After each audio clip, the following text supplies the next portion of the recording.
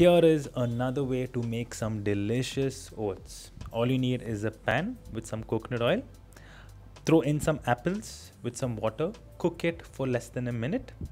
After which you would add some shredded coconut, cinnamon, nutmeg, followed by 30 grams of oats.